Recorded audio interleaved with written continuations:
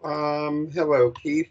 I am unsure about exactly what the request is. Um, I am going to try to explain my understanding of Analyst and SMS text messages. And basically the two features, the one that's being displayed here and the one that covers SMS text messaging. Um, and then maybe we can expand upon that. This recording is just in case someone else needed this playback. Now I don't have to explain it again, but it may or may not be useful.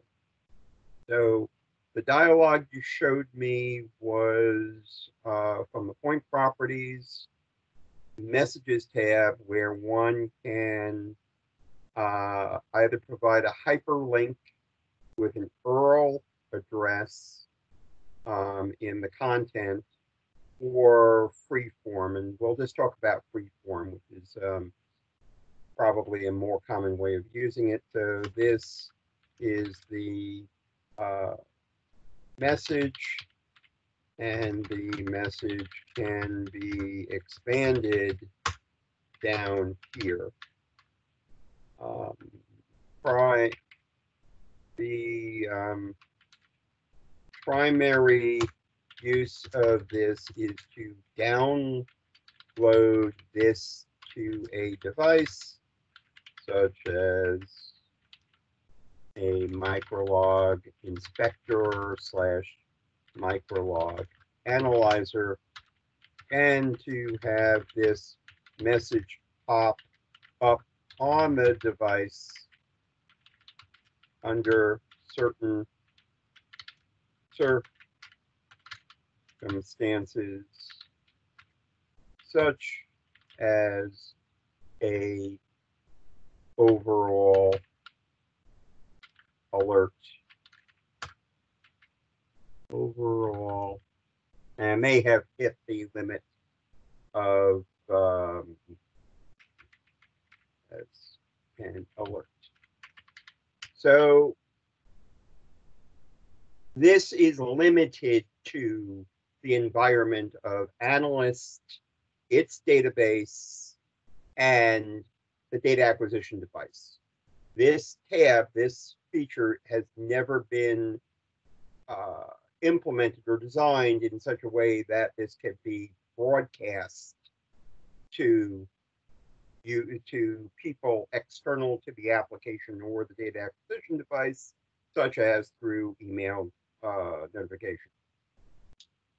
What can be done is the user can, under customize contact information, set up a contact, such as myself. They can specify an email address for that person. They can specify a phone number, as long as they create a service provider, and each service provider has their unique way of determining the gateway prefix and the gateway address. It's not just a matter of setting down a phone number, but you also have to know this information ahead of time in order to save a phone number in here. And you can test a SMS text message to see whether or not you're sending this out. So the key component of this feature is that you set up a contact, and then you provide the information around the contact. And you can also set up groups. So if you wanted to set up a group of people, okay, we don't need that. So if you wanted to send up a group of people, such as plant morning shift, You can add any of these contacts into this group of individuals. And where this is used is there is a way of creating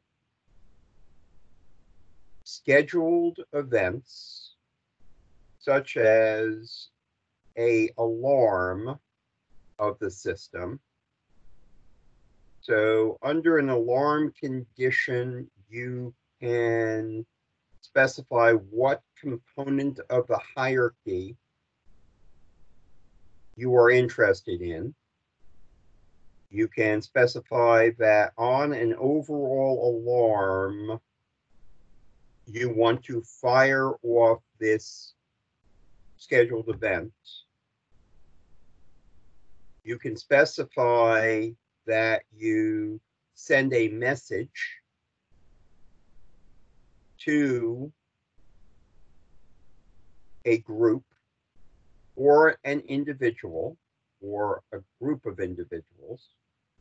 You can type in, this message will be sent out when a point selected changes into an alarm condition. Point in alarm.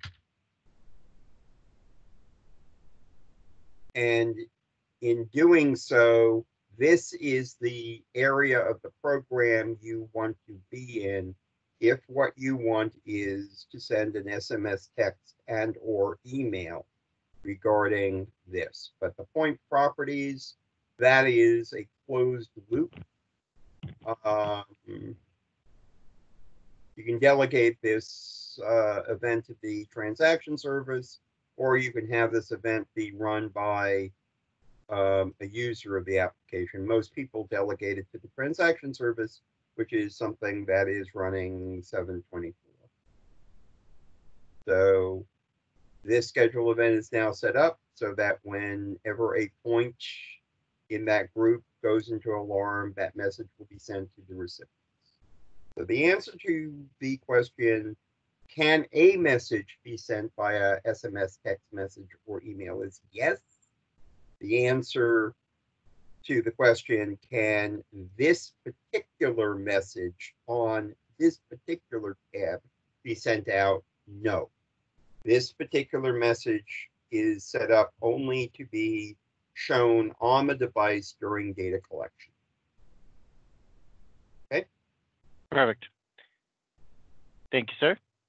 All right. You Have can a good stop day. recording now. All right. Yep. Thank you. And thank you.